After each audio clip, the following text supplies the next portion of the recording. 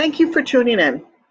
The last thing that I'm going to show you this year is this. And if you open up a Google Doc, you'll have noticed that Google has added a new feature, and that is an outline feature. So if you see here on your Google Doc, there's a little box here that looks like a piece of writing. It's for the document outline or the Google Doc outline.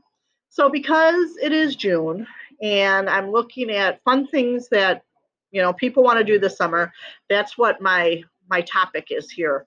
So just like when you create any other outline, you would highlight what you're doing, and then you go up here, and so I'm going to call that my heading 1 because I want it to show up on my outline. Same thing here. This is going to be my heading 2, so that I have those things ready to go. I can make this here. These kinds of things I can make heading 3. And yes, I had to do the spacing, and then this other one is heading 4. Now, as you can see here, it shows you everything. So you have everything here ready to go for you.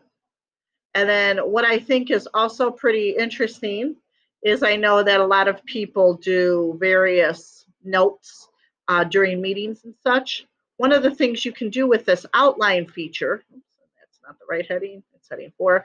One of the things that you can do here is if you did this, and even if you just used heading 1 for your topics or your dates or what have you, if you go down here, it'll go right to it.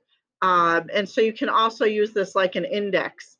So a couple of great things to use with this new outline feature that showed up on Google Docs.